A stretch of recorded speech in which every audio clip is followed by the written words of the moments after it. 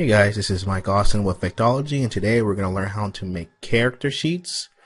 Also, we're going to learn how to make gestures so that it's easier for us to make our characters movable and posable and we can understand them better. This is really important when you're working on characters that are going to be needed to be used by other artists and different, illustrators, so they can know exactly how to build your characters. And then we're going to work on an action pose for our character so people can know what personalities and how they work. Basically, this is a shot you would see on a poster or some kind of a box or the box art or something like that. So let's go ahead and get started making our gestures. Okay, the first gesture I'm going to be working on here is the actual blue character. I actually finished him up in the previous video.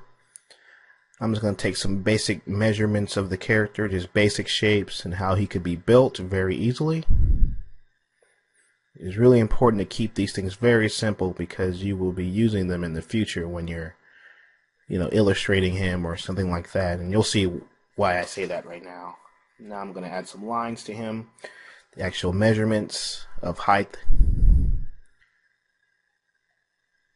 Get the torso, get where the foot starts and where the foot ends. So I can know exactly where these things are going to go.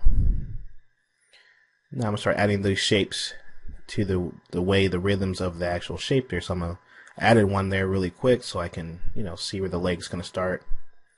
So I can get the nice gesture in there.